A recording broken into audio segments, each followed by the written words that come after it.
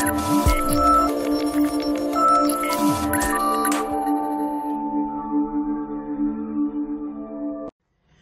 friends, welcome back to our channel.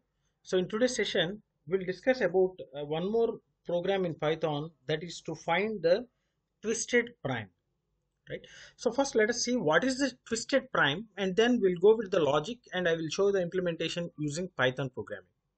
So let us see what is a twisted prime. So if a number and reverse of that number are primes, then we call it as a twisted primes. So if number and reverse of given number both are primes, then we call it as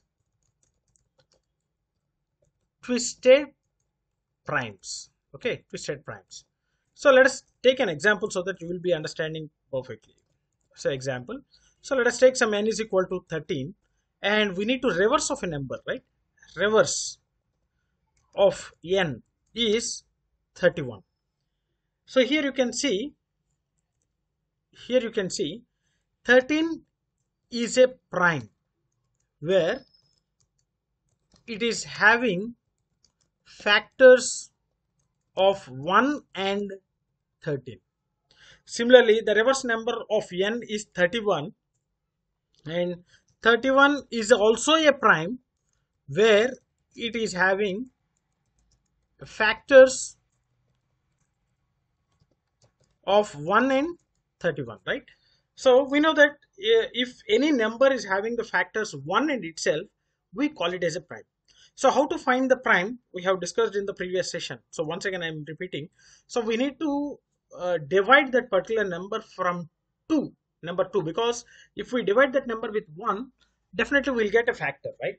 So we have to start dividing that particular number, given number, from 2 to that number minus 1, because the prime will be having only factors of 1 and itself. So that means the number will be divisible by only 1 and that particular number. So apart from these two, we have to continuously dividing the given number with all the numbers in between, right? So if there is any factor appears, we can say it is not a prime, and if there is no factors, we can say it is a prime. So already we have seen this prime logic in the previous session, so please refer that one if you are having still any idea. Okay, need any idea. Now I will implement the same thing in Python. So first let us take the input. N is equal to int of input. The input function will read the input value from the keyboard, so number, and I will copy that number to another variable, right?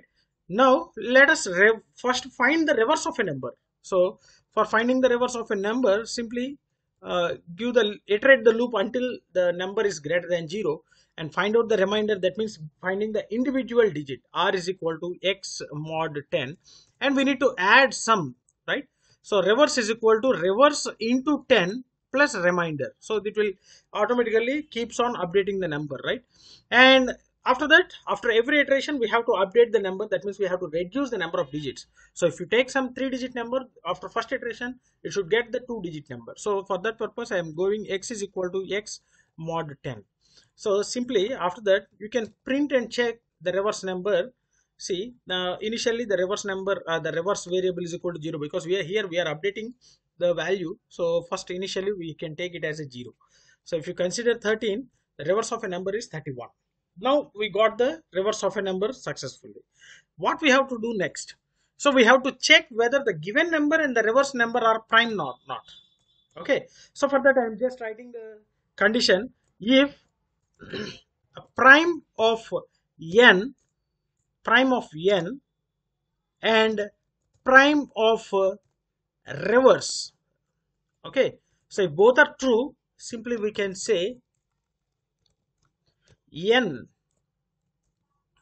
is a twisted prime, right? And the false condition, if it is false, then simply we can write a else part here. So print n is not a twisted prime, right? Now here we are giving a prime of n and prime of reverse, so we need to find whether the n is prime as well as reverse is prime. So in order to write the two logics, I mean two times, the same logic two times, we can use a function. We can write a function and we can pass a different parameters. So that's what we are doing here. The prime of n, here the prime is a user defined function and we have to write that user defined function. So first we'll write the user defined function. So prime, and here simply consider any other value, some m. Okay, so that if in this function call n will be copied to m, and in this function call reverse is copied to m. So what we have to do, we have to iterate from 2 to that particular -1, right? So for that, for I in a range of 2 to m. So in the range function, if you give m as a stop index, it doesn't include the m, so it will iterate till m-1. So m-1, what we have to do, we have to divide that particular number with each and every element, right? So if m mod I is equal to 0, if there is any division successful, that implies it's a factor. So we can simply go with the flag is equal to 1 and you can break. So even though if any one factor is there, we can simply say it is not a prime, right? And after that, simply give here, after the for loop, check the condition, check the flag value. If flag is equal to 1, that means it's not a prime, so return 0. So if you return 0, that is a false condition, right? So else return 1. So if it returns 1, so this value will become 1 and this value becomes 1, right? So initially we'll consider the flag value as 0, right? So after executing this one, so first we are writing the function definition. So this will be executed only after the function call. So this will be executed. So we'll get the reverse of a number, and then we are passing n value to the prime function and reverse value to the prime function. So if both the values are true, then only we can say n is a twisted prime. Otherwise, we'll get the not a twisted prime. Okay, so you can execute this one. So I will give 31. So 31 is a twisted prime. So I will remove this one.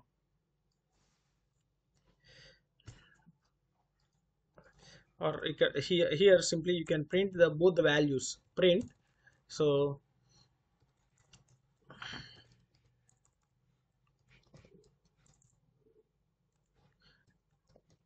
number, a given number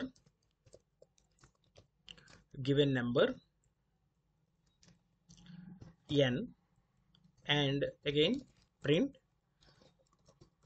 reverse of a number RUB, right?